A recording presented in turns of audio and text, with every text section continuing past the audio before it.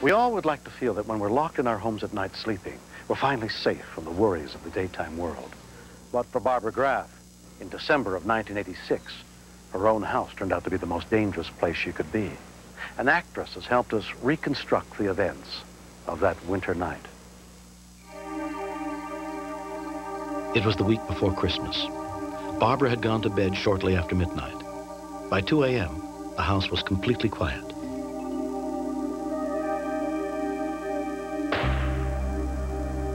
A short in the TV or VCR had caused an electrical fire. 911 emergency? Dispatcher Gay Nell Bear took the call. Okay, you have a structure fire. Your address is? I took down the information, her name and her address. Then at that point, Joan Parton took over so that I could dispatch the fire department there. 911 emergency. I'm on the floor. All right. I can't breathe. Is there smoke in your house? Yes. Okay. By the time Barbara woke up, she was already overwhelmed by the smoke and toxic gases. Your bedroom is behind the garage. All right. Is your bedroom door shut? No. Okay. Is the smoke coming in the bedroom? I don't know. Okay. All right. Can you work your way over to the window? Can you tell where the window is? The window is above my bed, and the smoke was too strong. Okay. You're doing real well. Stay real calm. We're going to help you. I'm going to die. No, you're not going to die. Please help me.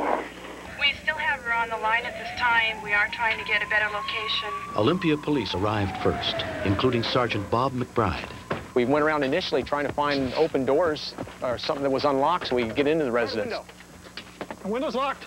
It's a situation where you're almost pulling your hair out. It's frustrating because you know there's somebody in there that needs your help, and your hands are sort of tied trying to figure out how you're going to get in there to help them. We tried to come in from the sliding glass window, but the inside the residence was so thick with acrid smoke, you couldn't even breathe. God, please. We're helping you. The police are there. And 2 kitties. Okay. Please, Barbara, are your kitty cats there? they would be on the bed, which is higher.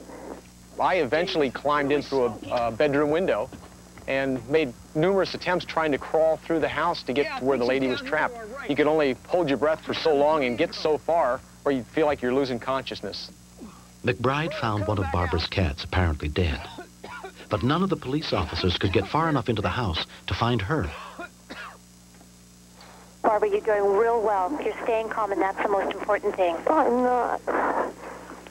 I'm afraid. Oh, please help me. God Almighty, please help me. It seemed to take a long time, even for me, and I thought, boy, it must seem like forever for her. I kept repeating to her, it's just a matter of a few more minutes, but I was also getting concerned and running out of things to say to her, to reassure her. The first fire truck arrived within 5 minutes of the call. Okay, the fire department is there now, too. It's just a matter of a few minutes, and we're going to get you out.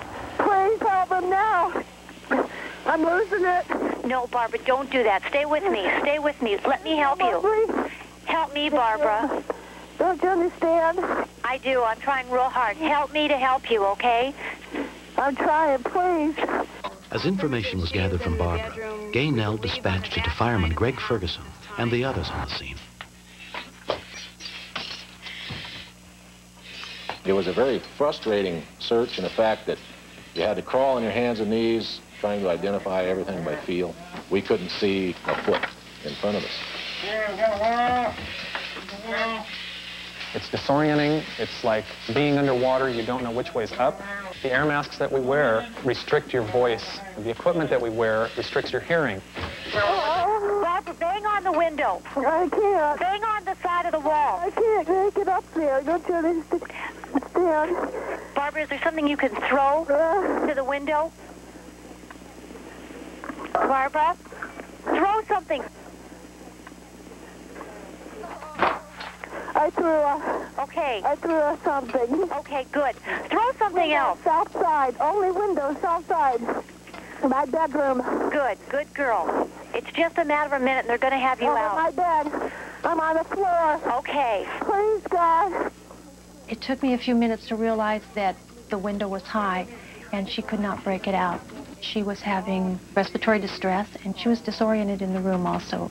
I thought my best efforts were to keep her on the phone, keep her calm so that they could come to her. The backside of the residence is where the bedroom window is at. They knew Barbara was trapped in her bedroom, continuing to breathe the toxic smoke and carbon monoxide, but they could not find her. We came to what appeared to be a hallway. It was an opening, and it ended up being a large walk-in closet. You find out that you're in this little tiny space, and we had difficulty finding our way back out. Why can't they hurry? They are hurrying. Honest to God, they are. Can't. Please. Please. I'm still here, Barbara. I won't leave you. I won't leave you until you're outside. God. Please.